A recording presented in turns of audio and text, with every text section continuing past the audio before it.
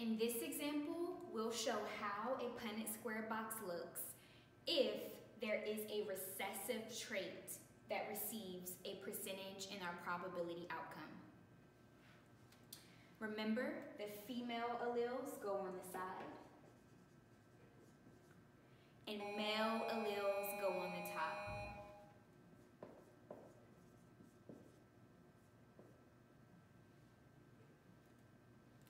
In this scenario, our female alleles are going to be homozygous recessive. If we look at our board, recessive means lowercase. And I'm also going to add the definition for homozygous and heterozygous. Homozygous means that the alleles are identical.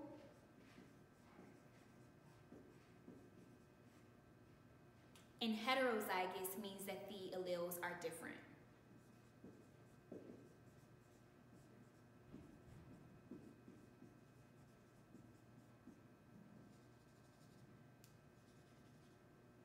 So if the female's alleles are homozygous recessive,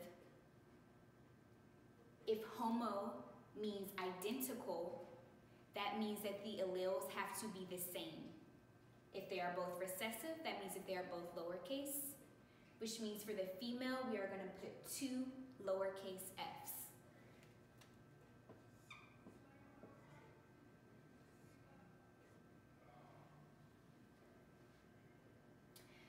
The male, or the father, is going to be heterozygous for freckles, which means that he is going to have 2 different alleles.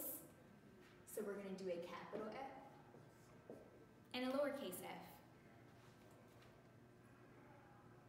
The next step of our Punnett square is to drag and drop the alleles.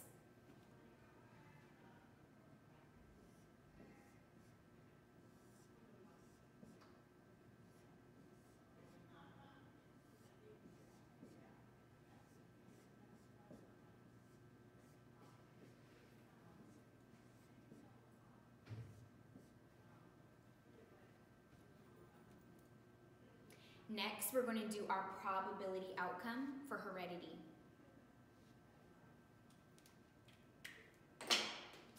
In this box, I have at least 1 dominant allele, so I'm going to add 25% to my dominant trait.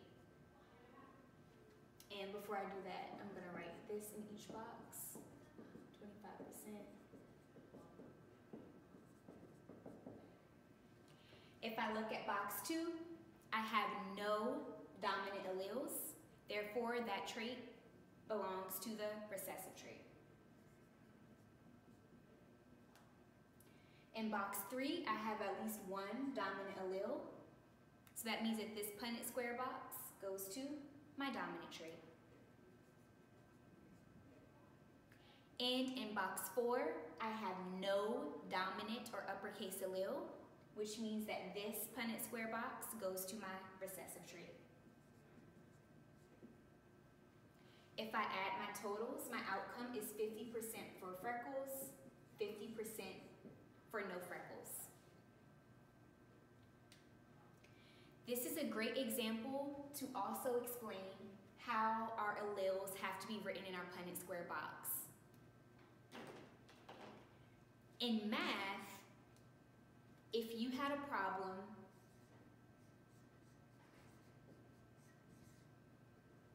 like this, you would always write your variable after your coefficient.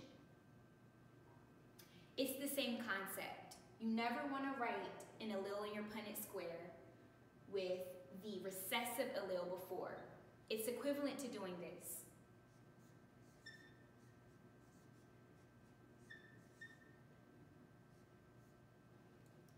The same way this is incorrect is the same way that this is written incorrectly.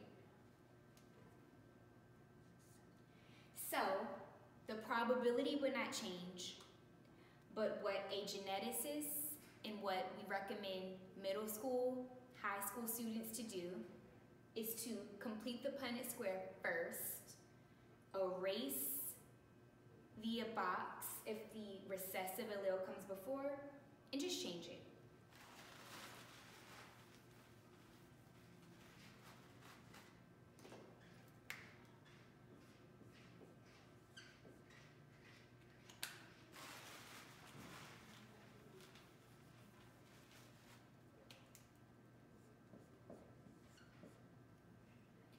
So the probability outcome has not changed. Our answer has not changed. But now we have properly written out our Punnett Square box.